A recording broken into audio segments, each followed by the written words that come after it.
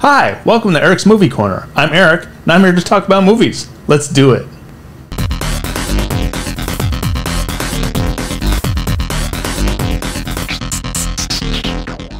I got a good one for you today.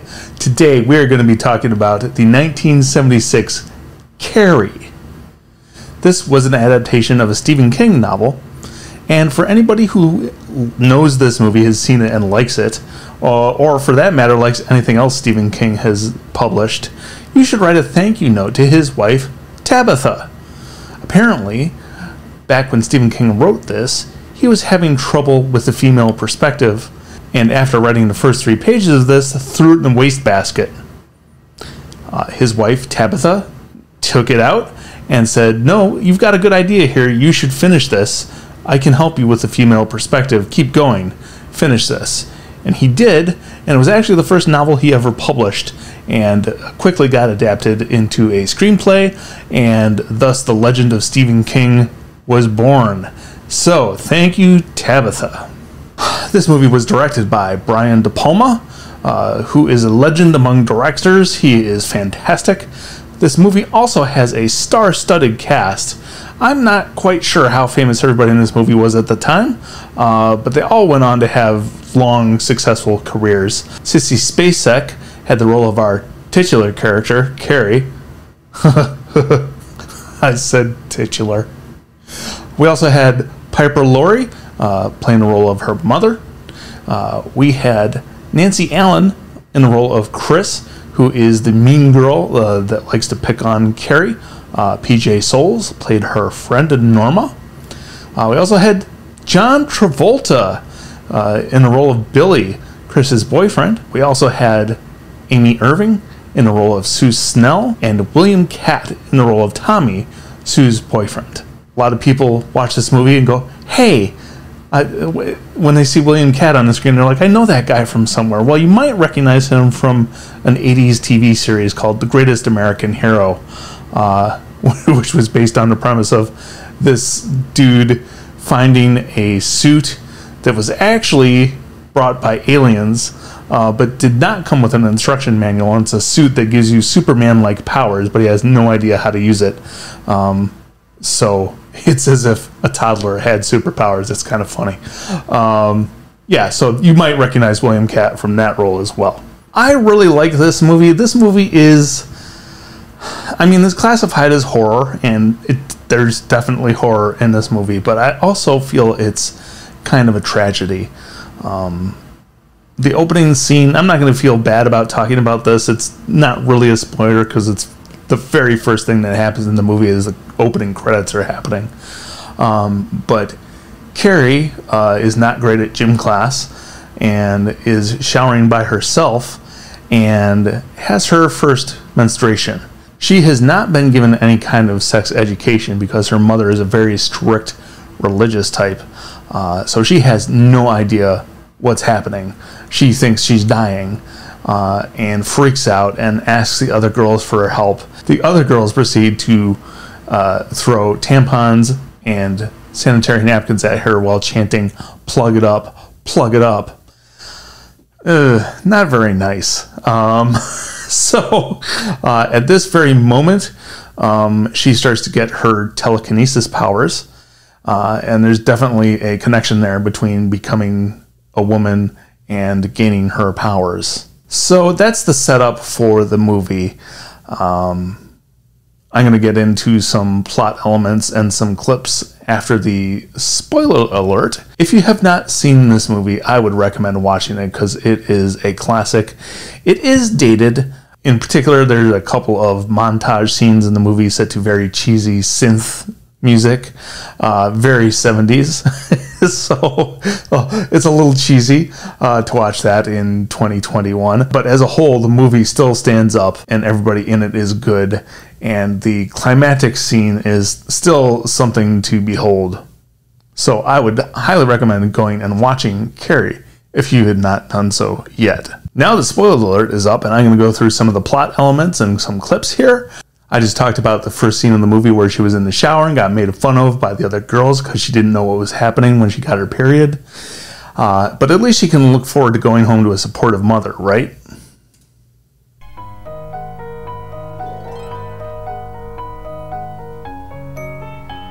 You're a woman now. Why didn't you tell me, Mama? And God made Eve from the rib of Adam. And Eve was weak and loosed the raven on the world. Okay, maybe not so the supportive. raven was called sin. Say it. The raven was called sin. Why didn't you tell me, Mama? Say it. No. The raven was called sin. Ooh, woman. And the raven was called sin. And first sin was intercourse. First sin was intercourse. Oh my I didn't goodness. sin, Mama. No, Say it. I didn't sin, Mama. First sin was intercourse. First sin was intercourse. First sin was And the intercourse. first sin was intercourse. Mama, I was so scared. I thought I was dying. And the girls, they all laughed at me and threw things at me, And Mama. Eve was weak. Say it. No, Mama. Eve was weak. No. Eve was weak. No. Eve was weak. Say it. No, Helen. Mama. Say it. Eve was weak. Eve was weak. And the Lord visited Eve with a curse. And the curse was a curse of blood. You should have told me, Mama. You should have told me. Yeah, maybe not so supportive. So the answer for Carrie's mother, the answer to everything is prayer. And she goes to, she locks Carrie in the closet and tells her to pray. So yeah, this is Carrie in her closet here. Sweat and blood. Genesis 3:16. Please let me out, Mama. Please let me out, Mama. God.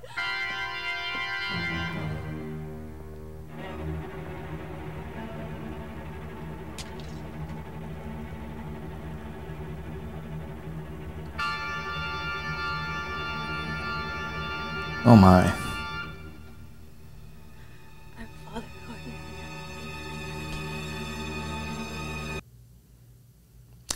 Yeah, so that's life at home for Carrie. So she doesn't fit in school. She has a domineering religious zealot of a mother. It's not a surprise when later in the movie, when she gets invited to the prom, that does not go well.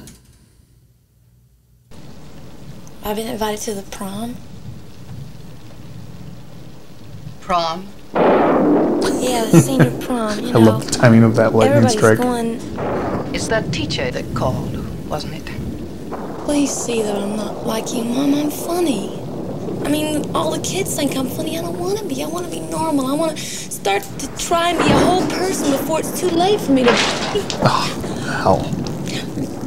His name's Tommy Ross, and he's a very nice boy, Mom. No. And he promised to stop in and I meet said me no. before and hand me in my minute. Mama, I've No, accepted, no, Mama. no, no. I've accepted, Mama. I've accepted. Come to your closet. No. He's a nice boy, Mom. You like him. You really like him, Mama. Boys. The boys. The boys. Yes, boys. After the blood come the boys, like sniffing dogs, grinning and slobbering and trying to find out where that smell comes from. Where the smell is, that smell. Listen, I know where they take and that cars. I've seen it all right. Well, you're not going. Already said I would. Tell that boy you're not going or we're going to move from here. No. You'll move from here and you'll never see that boy again. The rain's coming in. Mom, please sit and talk to me. Close the window. Mama, I'll get him. Please sit and talk to me.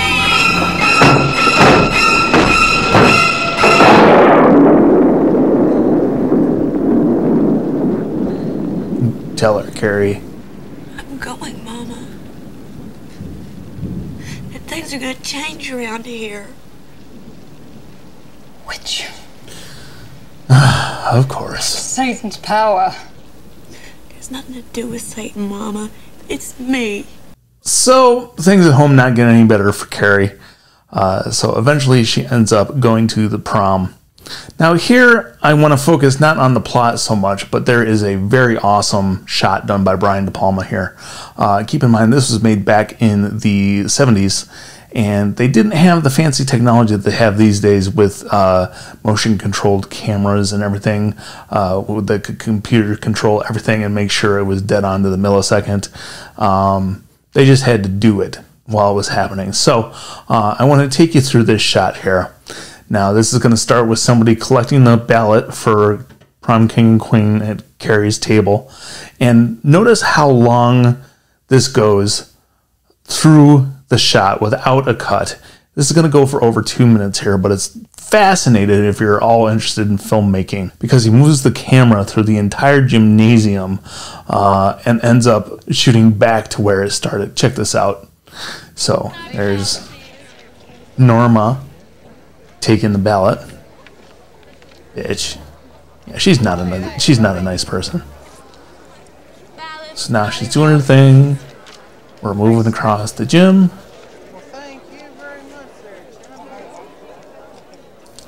Getting more ballots. Still no cuts. Yep. Okay, so she's got her pile of ballots.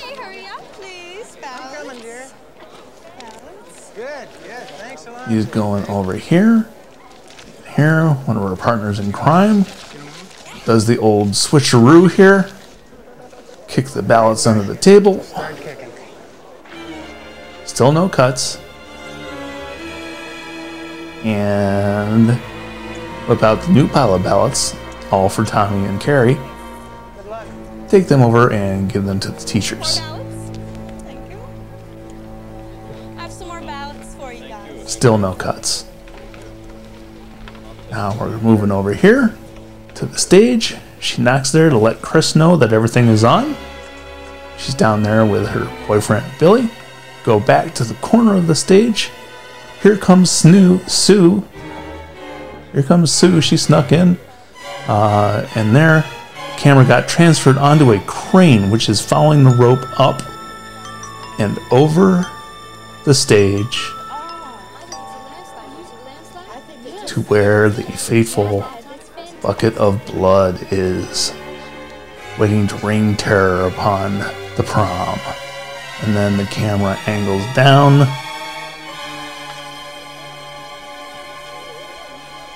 Not quite yet. We still have no cuts here. I got transferred onto the crane and pulled all the way up here without stopping. And then we angled down and look back, all the way back across the den to where Carrie and Tommy are sitting at their table still. So I just think that is an awesome little piece of filmmaking there. And I wanted to bring that to your attention. So next time you watch the movie, you can pay attention to that. Then the next thing I'm going to show you here, this is right before all hell breaks loose, because this is the actual prank. There is a long build up to this moment as Carrie and Tommy approach the stage, and Sue figures out what's going on, but then gets thrown out of the prom because she's not supposed to be there. And then we get this shot here, which I think has been misinterpreted by many people. Because one of the famous things in this movie is Carrie's mother telling her, "They're all going to laugh at you." In fact, in the mid-90s, Adam Sandler, on one of his comedy albums, did a bit where there was a teenage girl trying to talk to her mom, and the only thing her mom would say is, "They're all going to laugh at you." So this has been parodied, but at the same time, I've been watching some reaction videos to this movie online, and a bunch of people think that what Carrie is seeing here when things go kaleidoscope is reality, but I don't think it is reality, because as far as I can tell in this scene, the only people actually laughing are Norma, which is why I called her a bitch earlier, and one other guy, and everybody else is horrified by what has happened here. But Carrie has been so beaten down by her mother and thinking that nobody likes her and everybody's going to laugh at her, that that's what she perceives at this moment. So check it out. There's Sue trying to tell everybody what's going on, but teacher's having none of it, throwing her out. Carrie's got tears coming down her face because she's so happy that she won prom queen. And they're upset, and Tommy doesn't know what's going on, so he's just kind of laughing. And then here's Chris pulling her prank.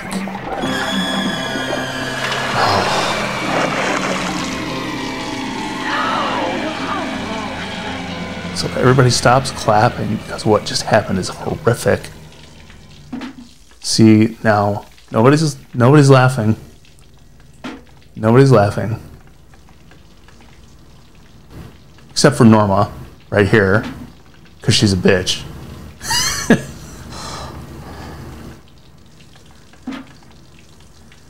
And she's starting to register what just happened, is absolutely horrified. Tommy's mad. He's yelling, "What the hell?" And then, right here, the bucket hits Tommy on the head and knocks him out. I don't know if that was a fatal blow, but it's kind of beside the point, as you'll see if you watch the movie. And there's Norma laughing again, because she's a horrible person. And here's where Carrie just, this is her worst nightmare. And I believe that what she's seeing right here, none of this is actually happening. This is all in her mind, because her mother convinced her that everyone was going to laugh at her. And so we've got that kaleidoscope here. See, because the teacher would not laugh. The teacher would definitely not laugh. And she's horrified. And I'm going to stop it right there, because you should really just watch the movie if you want to see what happens next, because Carrie gets pissed. Once again, her very loving, supportive mother tries to kill her, because thou shalt not suffer a witch to live. But Carrie tries to defend herself right here, using her telekinesis, and uses all these implements from the kitchen to dispatch her mother. And oof, yeah, this is a yikes. But notice here that after she's done with her death throes, she ends up in a very particular position. Carrie looks up and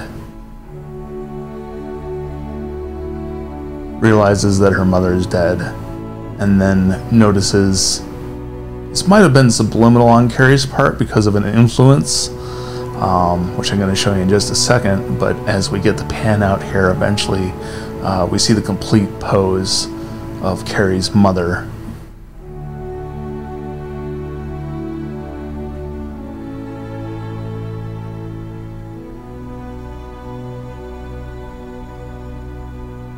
Yeah. So, if you haven't picked up on it yet, I'm going to show you pictures here and here. Hey, look. What does she remind you of? And seeing her mother there in that pose, Carrie just snaps, pulls her mom down, and uses her telekinesis to make the house implode around them. So basically, everybody is dead, except for Sue. It's a tragic, tragic movie. All Carrie ever wanted was to fit in. All she wanted was acceptance, but she couldn't get acceptance at school. She couldn't get acceptance from her mother, and ultimately ended up being even less accepted because of her telekinesis that she developed when she became a woman. So that's all really tragic. But this movie is really well done, and I revisit it frequently just because I think it's such a well-made movie. So that's Carrie from 1976. There was, I think, a sequel at some point, and there have been a couple of remakes / readaptations of the novel. In my opinion, none of them even come close to touching this movie here. This one is a classic.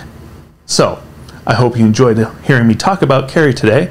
If you did, please give it a like below. And if you'd like to hear more of what I'm doing on this channel, subscribe and hit the notification button so you know when I've posted something new. Thanks for stopping by Eric's Movie Corner. Come back next time.